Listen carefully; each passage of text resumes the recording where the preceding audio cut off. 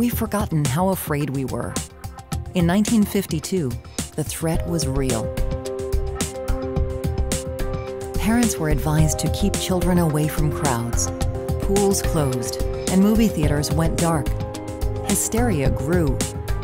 People were quarantined. It was the worst polio outbreak the United States had ever seen.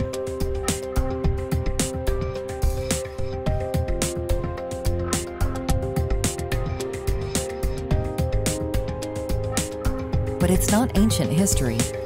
It's still circulating. As recently as 1988, the World Health Organization estimates that the world saw more than 350,000 new polio cases that year alone. That's nearly 1,000 new cases per day. But through the largest global health initiative in history, we've gone from 350,000 cases annually to just 74 in all of 2015. That's a staggering 99.9% reduction. But we can't quit now. If we don't stop circulation of the virus, we risk reinfection and outbreaks. That's why getting to zero matters.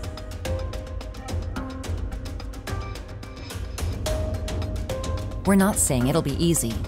Vaccination in these countries is complex and expensive.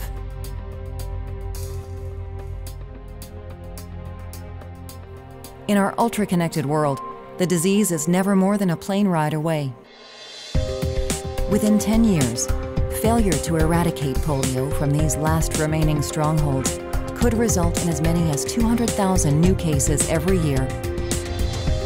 We've immunized 2.5 billion children in the world's largest, most sophisticated global health initiative.